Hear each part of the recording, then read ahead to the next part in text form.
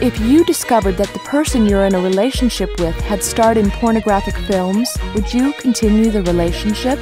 No, never. No, I'm pretty funny about things like that with girls. Yes, I would.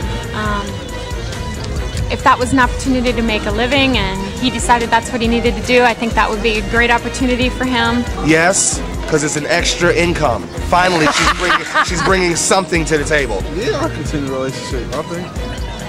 I'm like, if she was a porno star, oh, we gotta get some money. Probably not.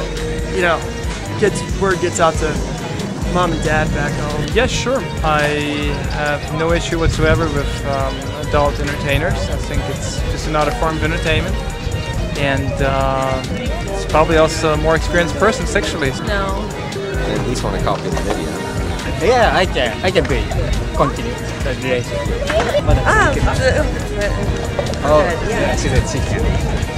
Never mind. Yeah. Yeah. It's in the past. Not that he has. Have you? No. I haven't.